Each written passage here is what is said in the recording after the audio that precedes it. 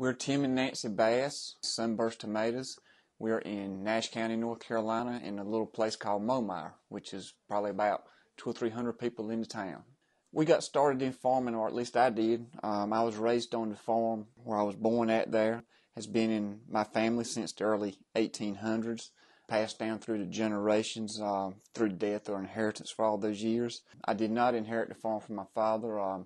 He had a few bad years of farming back in the early 80s, and I actually started farming in the late 70s, and he was getting on up in age, so I bought out him during that time. Approximately 100 acres on the farm. Trees and cropland combined is right at 100 acres. Early on when I started farming, we had all your basic row crops, tobacco, soybeans, cotton. Also had a chicken house. Me and Nancy got married in the early 90s. We decided to stay on the farm and our farm, but we needed a new direction. Just didn't like the way the situation was going with tobacco and stuff, so wanted to venture out and try some different crops. In 1992, we helped start a farmer's market down in Rocky Mount. That's still in operation. It's doing real good. It's grown. We have a building and all now. Common things the customers say, well, we need tomatoes, early on. So through some connections and all, we learned how to grow greenhouse tomatoes, and that's how we started in the greenhouse tomato business. And we're still selling there now. Started doing some wholesaling through NCDA. Got in touch with some of the local restaurants in the Raleigh area, and that's how we got involved with ECO.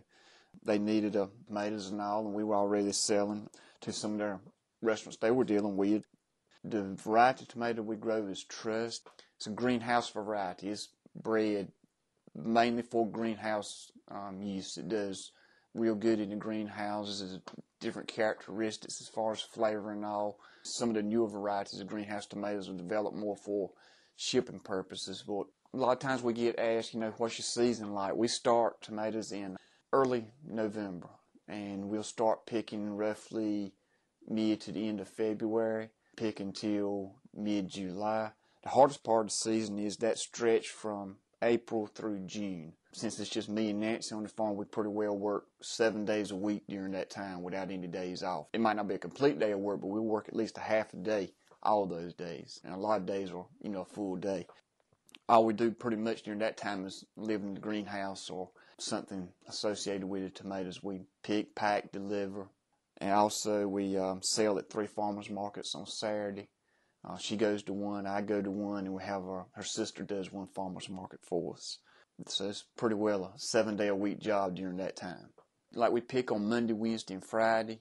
We do that first thing in the morning, and depending on how long it takes us, depends on what we do later on in the day. Each plant has to be touched a minimum of 1 time per week. Of course, you're touching each plant 3 times when you pick each 3 days a week, but then on those other days, you have to pull out suckers, clip the plants back up to the wire, pull off leaves down on the bottom of the plant. You have to lean low when the plant gets too tall. So it's a pretty constant something to do all the time with the plant itself. Probably what we enjoy most is being at the farm. I mean, it's 7 days a week when it's wide open and hectic and all, but we enjoy working there at home. We get along together good, me and her do. We don't fuss and fight too much till you get too stressed from all the work. And we don't hire any outside labor. We might hire just a very little bit. I mean, maybe sometimes a year, maybe somebody might help us for a couple of hours a week in the greenhouse, something like that. Some simple job that somebody can do to give us a little bit extra time to do the other things that need to be done in the greenhouse. At this time, we're looking to expand. Eco's expanding, and we'd like to grow more tomatoes or other produce to sell. Our son would like to come back to the farm at some time and work there on the farm with us, him and his family. That's where he really wants to be. He has went to college and has worked in public job now for 2 or 3 years, and the longer he's away, the more he realizes that he misses that farm life.